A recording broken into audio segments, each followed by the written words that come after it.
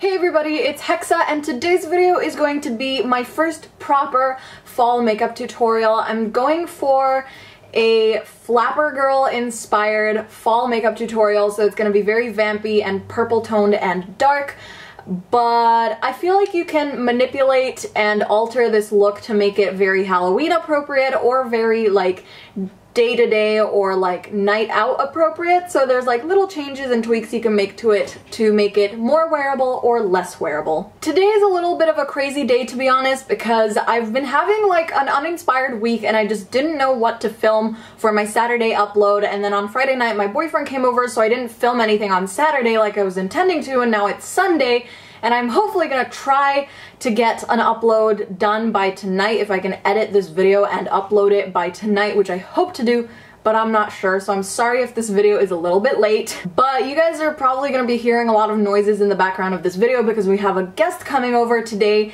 and my mom is like calling her taxi driver to help her get here, and my dog's probably gonna bark at her when she gets here, and it's a whole big mess. But I've been really good about my upload schedule, and I just want to try to get an upload done by tonight. Before I begin, I just wanted to say for the people who are intending to wear this as a Halloween costume that I will not be teaching you how to do like the hair and the costume for this. This is solely a makeup tutorial, so you can look up pictures of Flapper Girls from the 1920s or like Flapper Girl hair tutorials on YouTube and see if you can find something to help you out with that.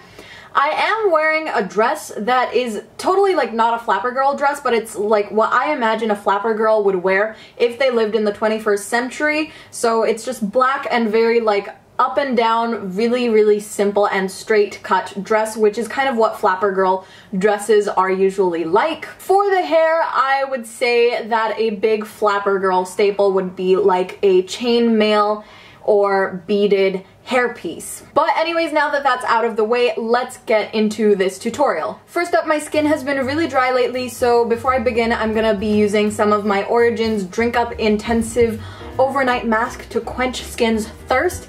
Technically this is a mask, but I just use it as a regular moisturizer. I'm just gonna take a tiny bit, like pea-sized amount, and spread that all over my face, especially around my nose area, because that's where I've been getting like a lot of skin just flaking for some reason. It's really weird because my nose gets oily, but it also gets really dry, so I don't know what's up with that. I'm gonna prime my face using the Smashbox Photo Finish Pore Minimizing Foundation Primer.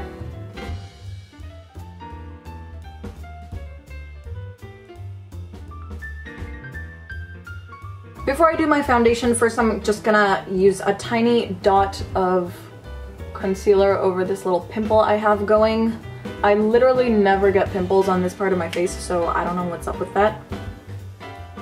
For foundation, I'm mixing my Makeup Forever Ultra HD Foundation in R210 with a tiny drop of the Urban Decay All Nighter Foundation in 0.5. I feel like Flapper Girls always have this like really washed out pale looking skin, at least from like all the photos that I have seen. So that's why I'm adding some of the All Nighter foundation, because that's a little too light for me.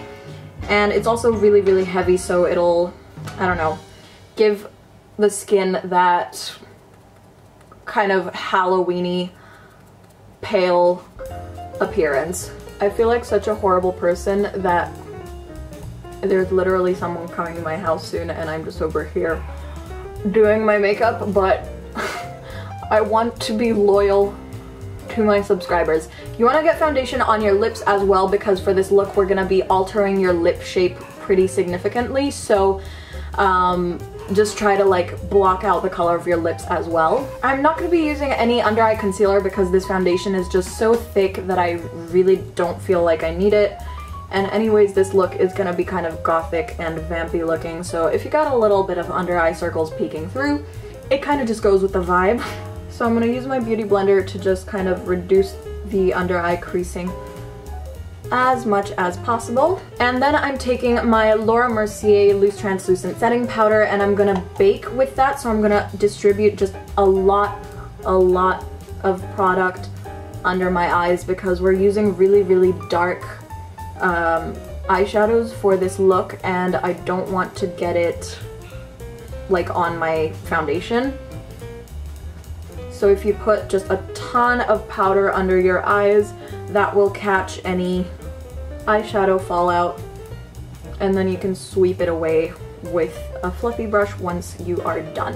While I'm at it, I'm also gonna bake the other parts of my face that crease easily. So the sides of my nose, my chin, and my forehead. And then we're gonna take a fluffy brush to lightly powder up the rest of my face. Our guest has arrived. You can tell by the wildly barking dog. My mom is telling the dog off, so I feel like our guest is probably scared of dogs. That's a weird thing about Asian people. Generally, I feel like in Asia there's a lot of people who are deathly afraid of dogs, but not like just pit bulls and Rottweilers and big dogs that are stereotypically perceived as being aggressive. They're scared of literally Loca, who, if you have not met my dog on this channel, she has a teeny tiny teddy bear toy poodle, so just small and brown and fluffy. I kind of wiped away some of my bake with that fluffy brush, so I'm just going to apply some more powder, which looks a tad excessive, but it'll save you the trouble of having like black spots all over your foundation. That's where you want your highlighter, not your black eyeshadow. So normally for a flapper girl look, you would have a very like rounded and thin brow, so just like the same width the whole way through, just like a round, like slightly curved line. But I didn't want to make this look too costumey. I would have had to like glue down my eyebrows to do that, so I'm just gonna be working with my natural brows. First, I'm gonna apply some Anastasia clear brow gel.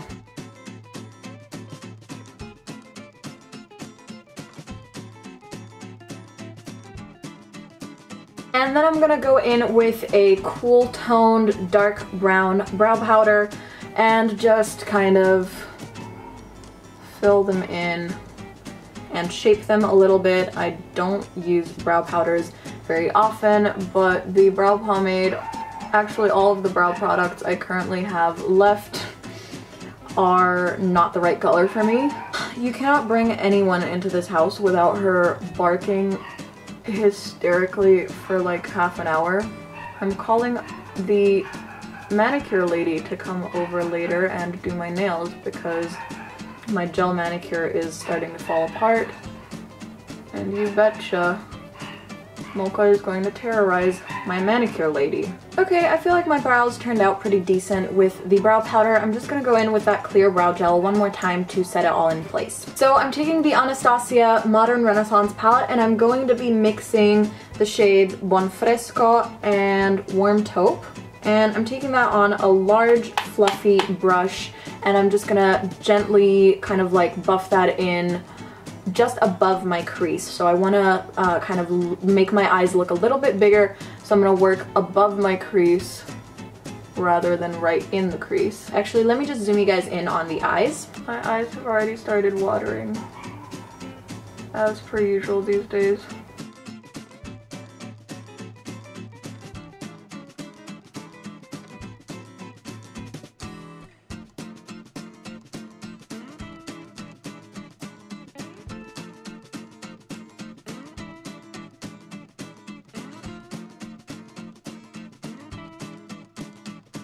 So now that we've got that first base shade laid down, I'm gonna go back in with Buon Fresco on a slightly smaller and denser blending brush or crease brush and apply that a little bit lower down into my crease because we're gonna be putting black on my eyelid, and I just want it to have like a slightly darker purple shade to blend into the black.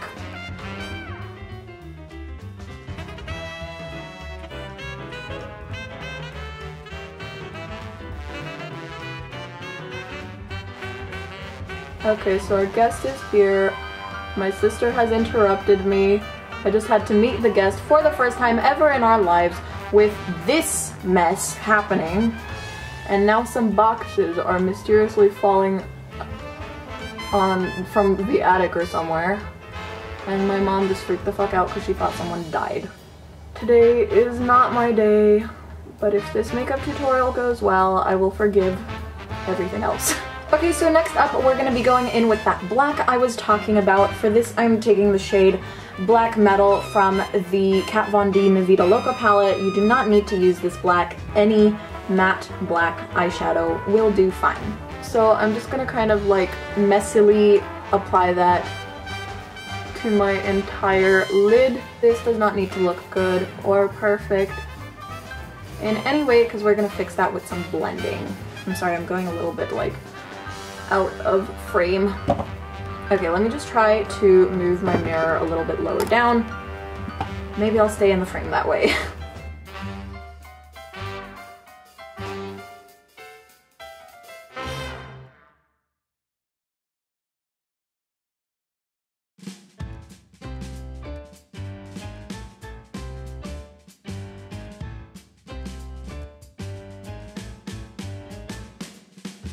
Now that we've got that down, we're gonna take another blending brush and just blend the black into the purple. Just round out that shape a little bit to make it less like patchy and weird looking. So I wanted a little bit of shimmer with this look, so I'm gonna be going in with my Urban Decay Urban Spectrum palette using this shade called Voodoo. It's like a blackened purple glitter shade. I'm gonna be taking that on a spongy brush and then wetting it with some primer water by Smashbox.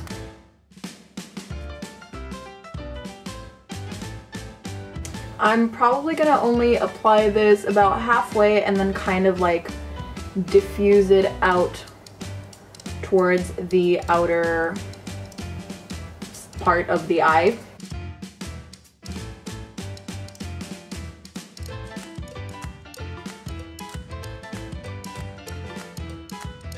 So I'm gonna take some more of that, just dry on my fingertip and kind of like pat it over top.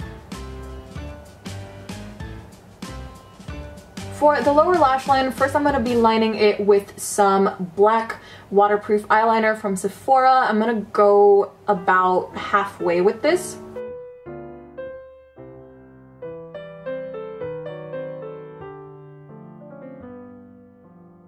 Then I'm gonna go back in with that black matte eyeshadow and just smoke out the eyeliner with that. And the rest of the way I'm gonna be lining it with my Urban Decay 24/7 Glide On Eye Pencil in Vice. This is a nice glittery purple shade which goes really well with this look. And then I'm gonna take a little bit more of that black and just smoke it out some more. Kind of connect those two eyeliners together. Next, I'm gonna take a small blending brush and kind of just go around that outer corner. Maybe add a tiny bit of black to kind of connect the upper and the lower portions of the eye. And then go back in and blend some more. Okay, we're done with the eyeshadow, so we can just take a big fluffy brush and wipe away all of that bake. As you can see, there's some just like black spots around here, so it's always a good idea to bake if you're using very fallout prone shadows or dark eyeshadows. Now we're just left with some really, really overly baked, powdery looking under eyes, but it's chill. It looks like I cried a little bit here because it's got like a bit of weird texture going on, but we can handle that. My mom is laughing very loudly downstairs.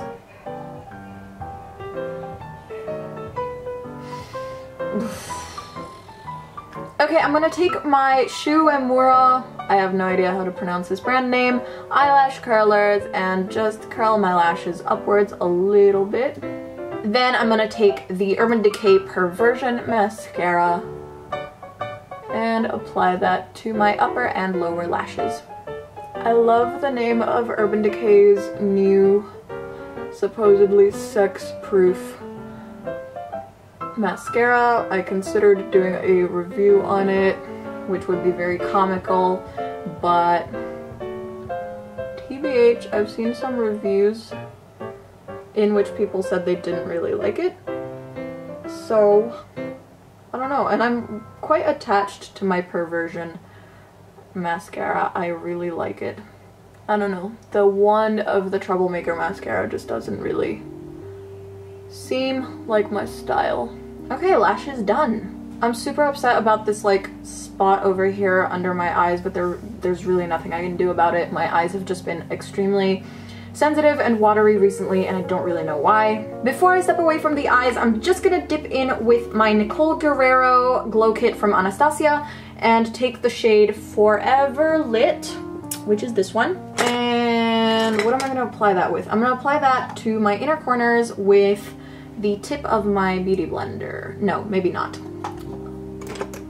I'm gonna apply that to my inner corners with a slightly dampened brush, because who doesn't love a really poppin' inner corner highlight to distract from the patchy mess under my eyes? Actually, Flapper Girls had this like really doughy, doe-eyed look to them, so maybe I'll just like add a little bit of that under my tear duct over here, and that'll kind of cover up the bleeding of the color and the powder from my tears. I'm sorry if this tutorial is super long. I realize I've been filming for ages. It's been a kind of like chatty, talkative tutorial.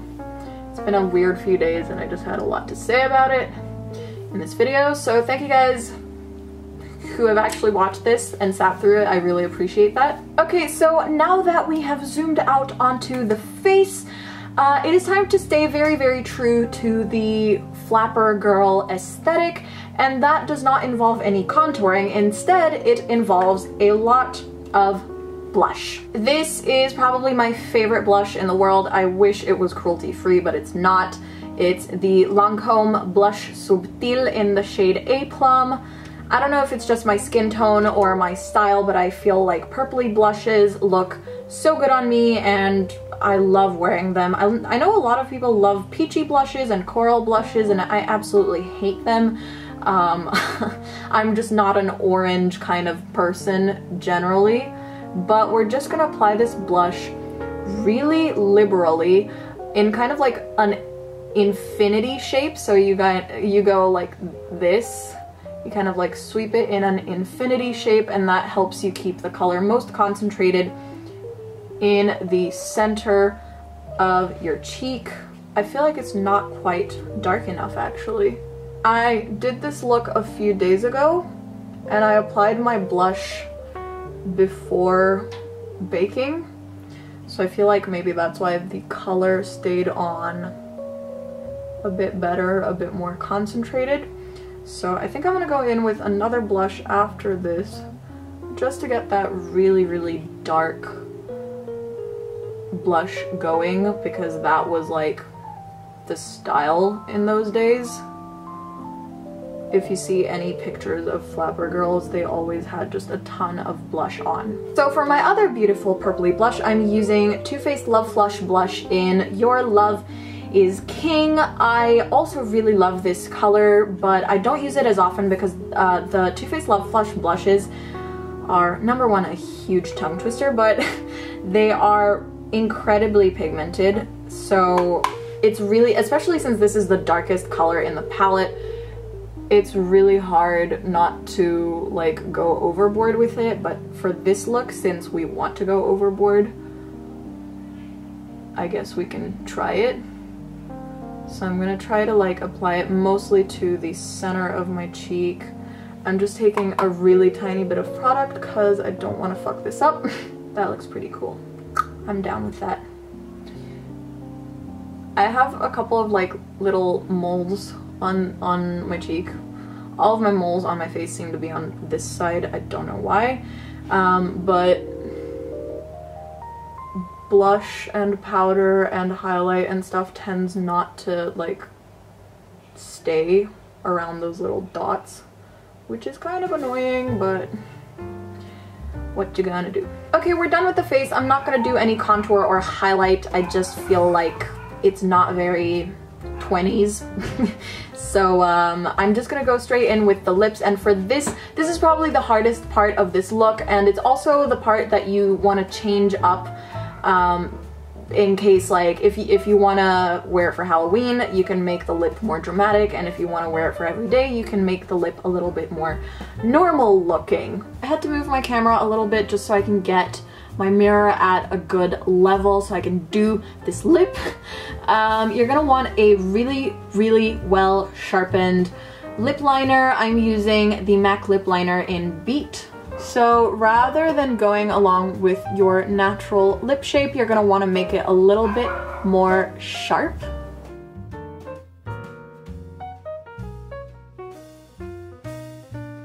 And I'm gonna kind of thin out my upper lip a little bit, so it's gonna go really high up in the middle around the cupid's bow and then thin out towards the corners. I really love this lip liner color, but it's so crumbly.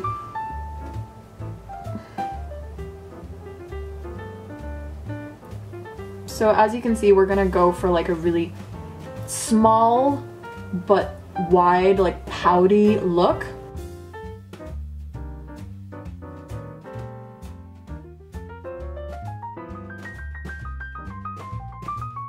This is the part where it starts looking really costumey. Obviously it looks a little bit like Queen of Hearts kind of. You do not have to do your lips like this. I just wanted to do it just to like look kind of just 20s and pouty and cute or something. I'm gonna try to extend the outer corner a little bit because it's just a little too unnatural. I messed it up. Right there. I'll fix it with concealer. And now for the lower lip, similarly, we're gonna go kind of pouty and a little bit more narrow, a little bit more like that.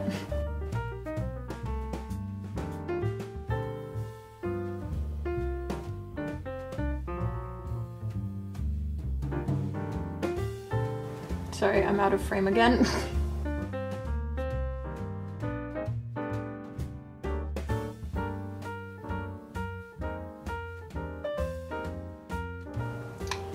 See, this is why I don't like MAC lip pencils. They're really dry and crumbly and they break so easily. Ugh.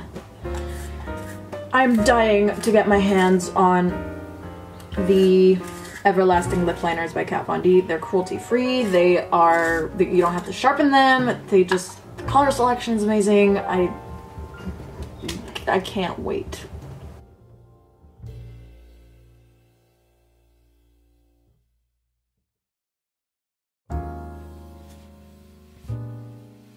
Okay, so this is kind of the shape we got going with the lips, and now we're just gonna fill that in.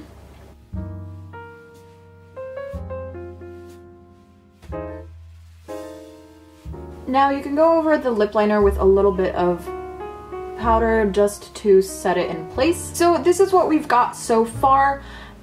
You can keep the lip this color if you want. I think it works very well with the look, but I would like it to be just a little bit darker. So I'm gonna go in with my Anastasia lip palette and I'm gonna mix together two colors. I'm taking shade 13, which is this really dark eggplant shade, and shade 10, which is a beautiful rich berry shade or beet shade. So those are gonna mix together to create a creamy dark grape.